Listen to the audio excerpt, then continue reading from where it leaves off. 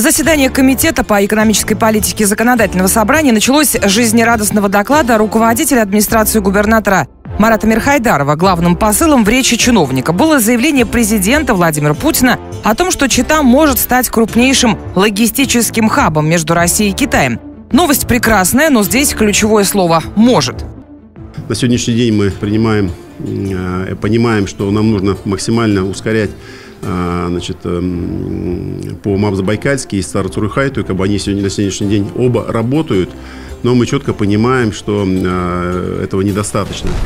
Недостаточно – это мягко сказано. Несколько лет МАП Забайкальский является символом коррупции и бюрократического бессилия. Сотни грузовых автомобилей скопилось перед воротами в Китае, и на самом высоком уровне ситуация эта никак не решалась. По несколько недель водители жили в этой очереди, не имея элементарной возможности помыться, поесть и вообще.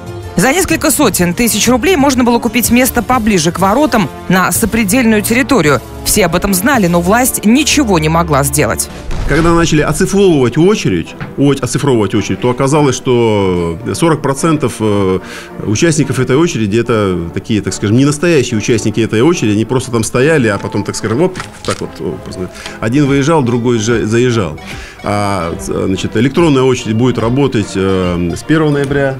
Правильно? С 1 сентября она будет работать. Росгранстрой сейчас этим занимается. Сейчас автомобильный переход в Забайкальске работает 24 часа в сутки без перерыва. Марат Фатыхович уверяет, что порядок там навели, проводят совещания со всеми заинтересованными структурами, в том числе и с китайскими коллегами. Тестируется система электронной записи. Она должна исключить торговлю местами в очереди и навести некий порядок. Водителю не нужно сутками стоять на дороге, они теперь кучкуются возле немногочисленных кафе в Забайкальске. Когда электронная очередь подходит, водитель трогается и выезжает на границу. Потребовалось несколько лет мучений и грозный окрик сверху, чтобы администрация нашего региона смогла до этого додуматься и наладить контакт с китайскими властями, чтобы и они начали работать не 12, а 24 часа в сутки. Хотя все это полумеры, требуется реконструкция МАПа в Забайкальске, чтобы нормализовать возросший грузопоток через этот автомобильный переход. Но здесь нужны федеральные деньги, которых, естественно, нет. Без кардинальной перестройки МАПа, без строительства отдельного для грузового транспорта, отдельного подъезда, отдельной дороги, уже все есть, ПСД есть, все понятно, где она пройдет, сколько она стоит. Ну, просто федеральным коллегам надо очень сильно ускориться в этой части. Нас уверяют, очередь на автомобильном переходе значительно сократилась. Уже не 1000, а чуть больше 200 транспортных средств ждут перед пограничными воротами. Об этом доложил исполняющий обязанности начальника Читинской таможни Денис Власкин, хотя это все еще много.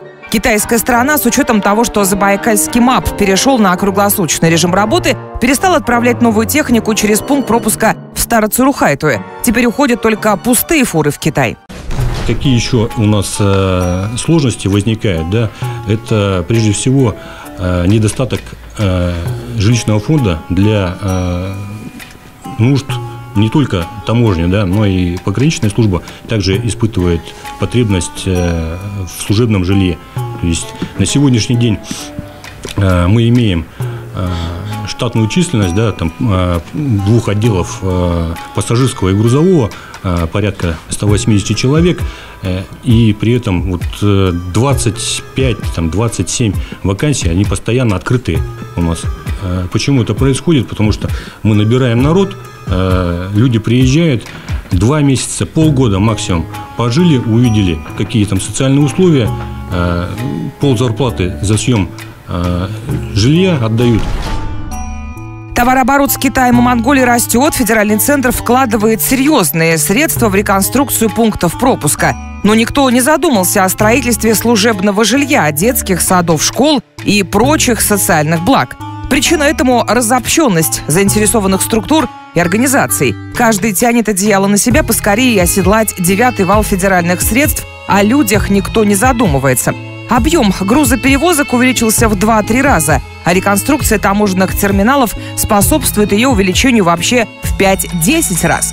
Но легковые автомобили практически не пересекают границу. Здесь уже позиции китайской стороны – это наследие коронавирусных ограничений.